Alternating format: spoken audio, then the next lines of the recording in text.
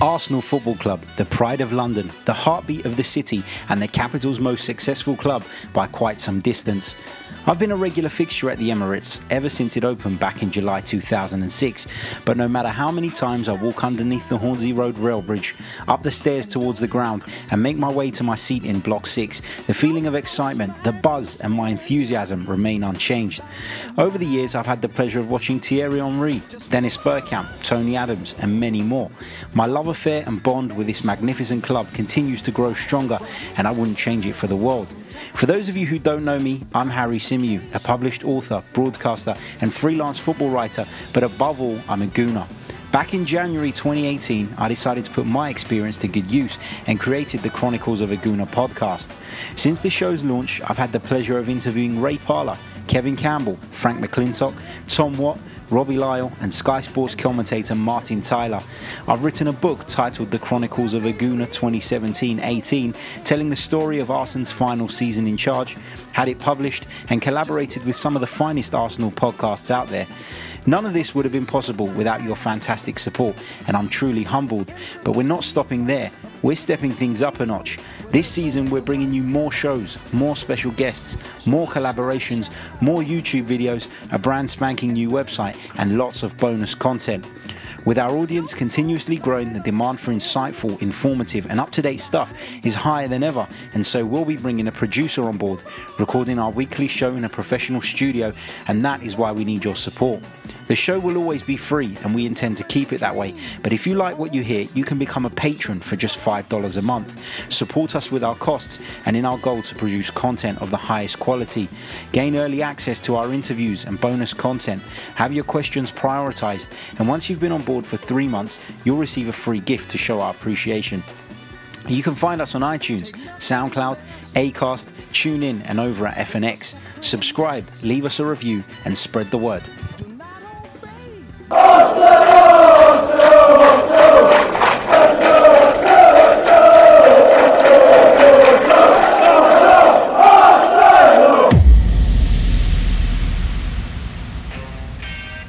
Hello and welcome back to the Chronicles of a Gooner, brought to you by loserpool.com.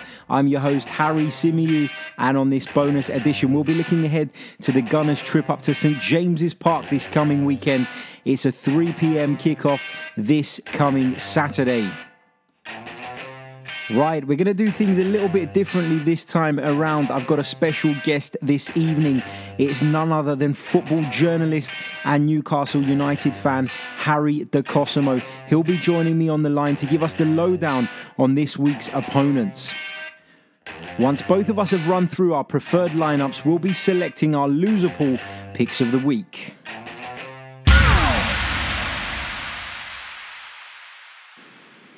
Joining me on the telephone this evening, it's Harry De Cosimo. Harry, welcome to the Chronicles of a Gooner. How are you, my friend?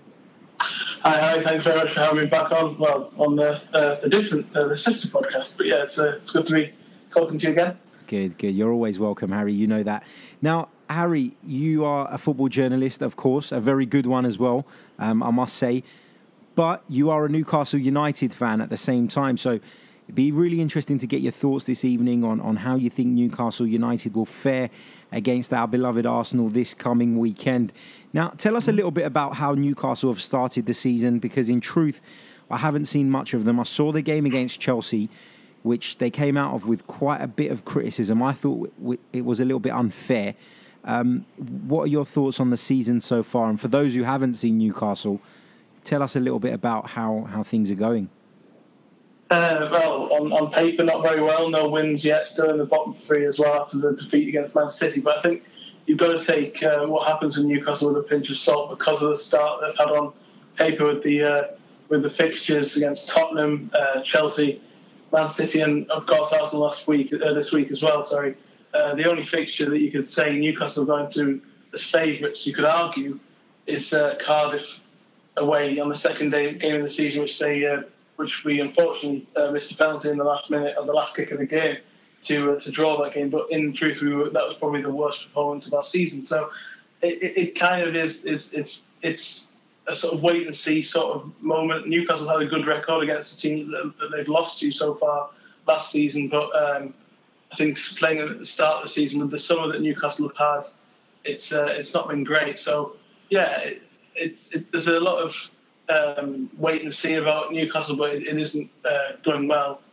Certainly not on paper, and it's really sort of added to the pressure that comes with the fixtures against Leicester and Crystal Palace after Arsenal, that kind of game, before we play Manchester United. So the games against Leicester and Crystal Palace, we need to get some points out of those games, which at this stage of the season is never ideal to need to get any points out of any game, I don't think.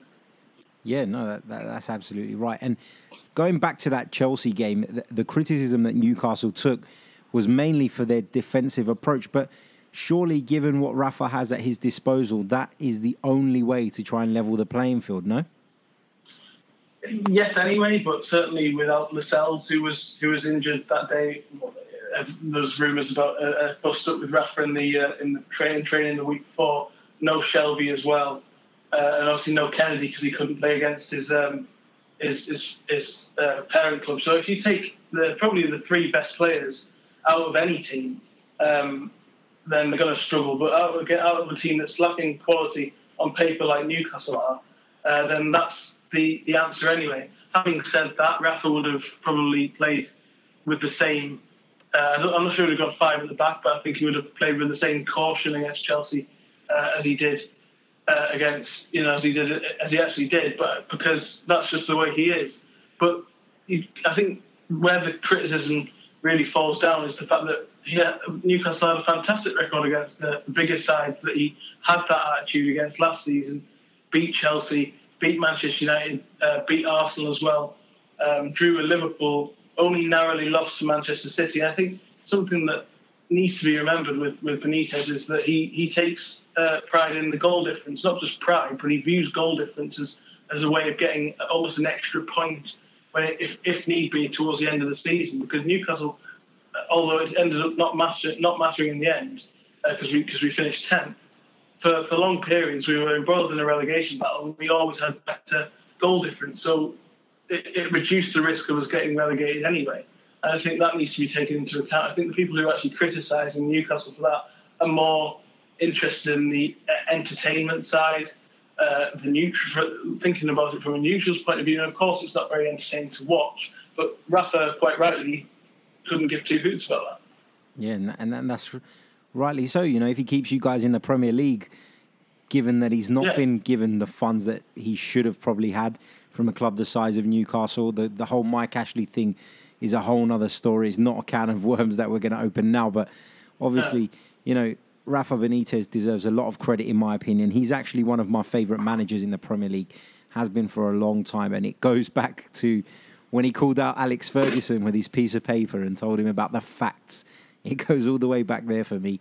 Rafa's a fantastic manager. Harry, what can Arsenal expect when they come to St James's Park? Do you think we'll see more of the same, a low block and looking to try and frustrate us and maybe get something on the break? Definitely a low block, but I'm not convinced. Certainly if Shelvey and Ritchie are back, I'm not convinced it'll be quite as low as it was against Chelsea with the 5 defenders. I think the attitude will be the same, as I said, but perhaps there will be a bit more going forward than there was. Obviously, Kennedy will be back as well. I think should expect to see what you saw last year when you came to St James's Park, sitting deep in the first half, allowing you to get into the game. You took the lead in that game, but keeping ourselves in the game till half time, and then I know we actually equalised, and then pushing on after that and getting the win. I think that's what he'll aim to do, because from his point of view, it isn't broken, so why fix it? Yeah, that's right. Harry, how do you expect Newcastle to line up on Saturday? Again, it depends completely if Shelvey and Ritchie are fit. They've both been training this week, but if let's say for argument's sake that they are, then I expect Dubravka in goal, probably Paul Dummett and Lascelles. It's a flip between Shah and Fabian Shah and Federico Fernandez at the moment in the other centre half, with Florian Lejeune unfortunately out with a knee problem for a number of months. DeAndre Yedlin will be at right back. Diame and Shelvey, if fit, will be in centre midfield. Left midfield will be Kennedy. right midfield will be Richie, and probably Perez, perhaps Yoshinori Moto, but I don't think that Rafa will risk him for his first Premier League start in a game like Arsenal behind Solomon Rondon.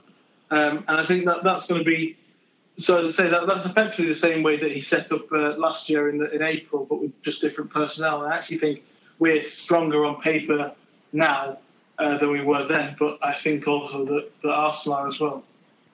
Yeah, I mean, it's no secret that Arsenal have had some defensive frailties this season. That's been shown up in the last 4 games or however many we've played this season.